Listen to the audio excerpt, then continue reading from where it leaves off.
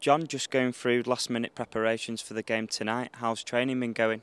Very good, and as you can see, the English weather is such that we've managed to come indoors in this fantastic indoor facility. So you know, that's the beauty, I think, of working out at St George's Park. We've got fantastic facilities outside, great grass pitches, but the weather being such, we've managed to come indoors today and just work through some of the set plays in a nice surrounding. So it's been very good, thank you.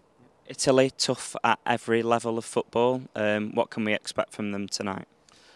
Another difficult game, I'm sure. I mean, we played the Italians last year in this tournament. I think we just managed to beat them 1-0 with about 5 or 10 minutes to go. So I probably expect something similar tonight.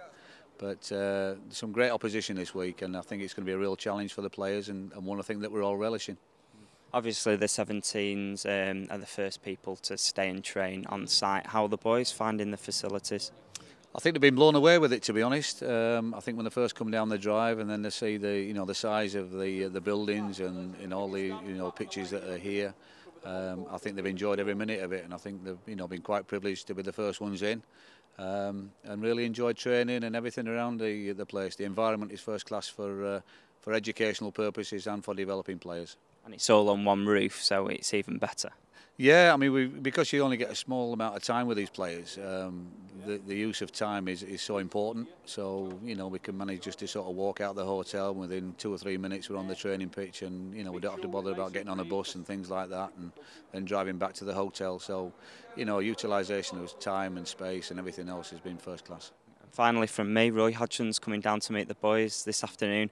A real treat, and it's a fantastic experience for them.